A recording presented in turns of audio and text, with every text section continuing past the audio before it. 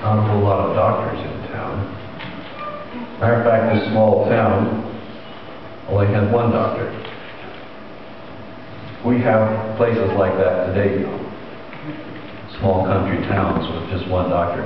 Some of our towns in Idaho have no doctors. And so she went to the one doctor. Her complaint was that there was a pain in her stomach. And the pain in her stomach, every time she moved or coughed, the pain would intensify. And it seemed like the pain was moving from here to there. And yet the pain was just causing her all kinds of grief. And so she explained to the doctor all the symptoms. She says, I'm even feeling sick to my stomach. And I have a little fever. Doctor, what is it? What would you guess? It was. You have ugly appendicitis.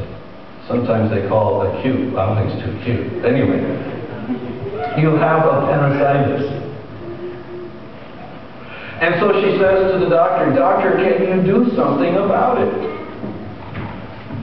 And the doctor said, I'm sorry. I don't do surgery. I just diagnose. Last week, we saw a diagnosis.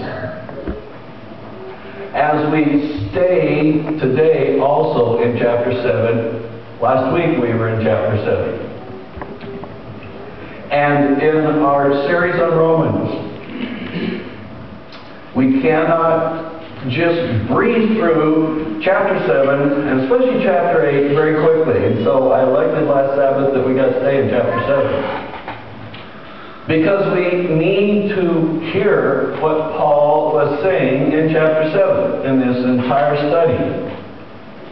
We also need to understand, and I will repeat this often through this series, you'll hear it often, we must understand context and that Paul wrote this letter all in one setting. That Paul did not divide it into chapters or verses.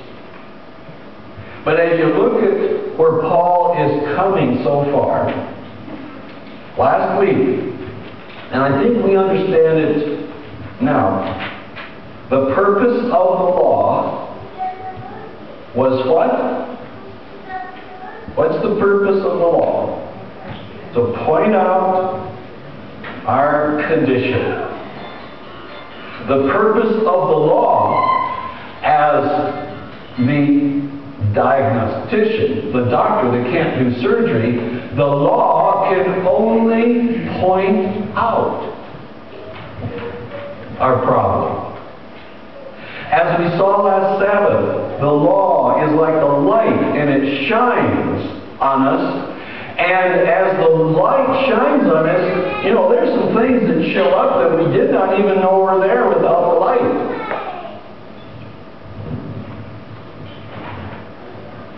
Have you ever gone into the bathroom and not turned on the light as you look in the mirror?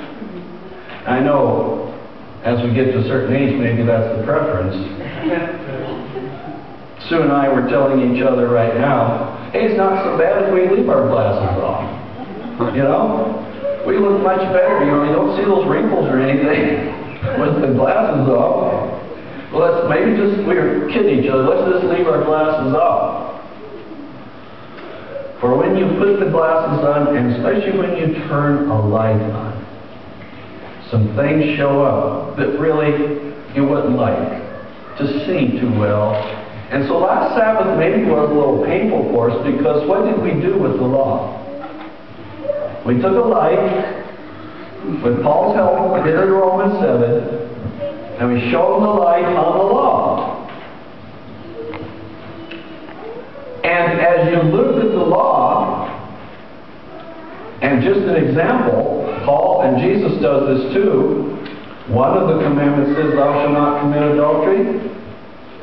as Jesus shone the light on it in a greater way, what did he say? If you look what? If you look with lust, you've already what? You've already committed adultery. Well, the commandment says you shall not murder. How did Jesus amplify that? With a large spotlight. If you hate your brother, what? You've already broken the commandment. And so the spotlight was shown on the commandments last Sabbath. And as we saw the purpose of it, Paul said, I would not have come to know sin except through what? The law. And then he talks about coveting. We also discovered last Sabbath that there is only one person who has kept the commandments perfectly. And who is that? He's the only one. 1 Peter 2:22, Jesus, who committed no sin, nor was any deceit found in his mouth. And so, you say, Pastor, why are we dwelling on this some more? Because it's such a negative chapter. I think we need to understand what Paul is saying and what he went through, because I believe if we do not understand, if we do not realize the sinfulness of sin, we take things so leisurely, and we do not know how serious it is that we understand what we have inherited and what we have done ourselves.